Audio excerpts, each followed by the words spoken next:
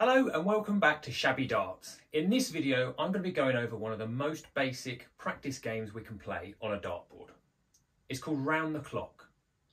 The basic way of playing round the clock is very simple. The first dart you throw, you aim at number 1. The second dart you throw, you aim at number 2. And the third dart you throw, you get the picture. You're just working around the numbers. Now, there's different ways of playing this game, but the most simple way of playing for a beginner is to just aim for the whole segment. You're aiming for either the double, the single, the treble, or the inner single. It doesn't matter. As long as it's in that same number, it's fine. As a beginner, you aim for everything. When you move up to a little bit better, you play singles round the clock. So you're aiming for either the outer single or the inner single. If you hit the treble or the double, it doesn't count. You still have to hit that block. When you get even better, you can play doubles round the clock. The doubles ring around the outside is the only place you can hit. If you hit on the inside of the number, you don't move on. Once you've done that, you can try trebles. Exactly the same way.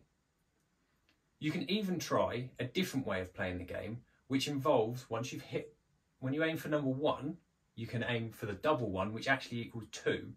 That means instead of aiming for 2 next, you aim for 3. When you aim for number 3, if you hit the treble 3, it equals 9. So instead of going to 4, you would go directly to 10 because you've already hit the number 9. That's a bit confusing for a beginner to get your head around. Once you work your way around a board, you will understand it. I'm going to have a game of singles round the clock now. And just so you can see my score, I will post it up on here as well. So you'll see it in a second. So the rules for this game are very simple.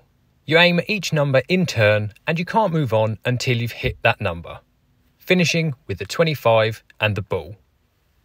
Your score is the amount of darts it takes you to complete it from 1 to 20 and the 25 and ball. Here's my attempt.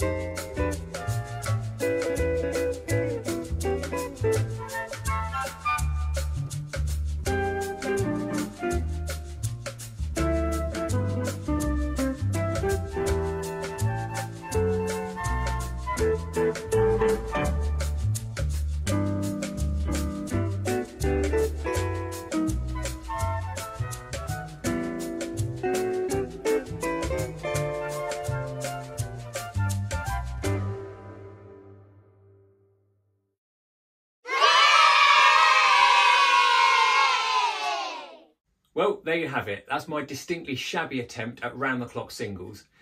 If you think you can do better, and I know you can, have a go, take a video of yourself doing it, post it up on Twitter using the hashtag ShabbyDarts. We're looking for round the clock singles using the 25 and the ball to finish. Post it up, hashtag ShabbyDarts, tag me in it, and we'll see who can do it in the fewest darts. If you've enjoyed this video, please like and subscribe on YouTube, and please go and like all the other social media channels so we can get as many people involved as possible. Thanks for watching. See you next time.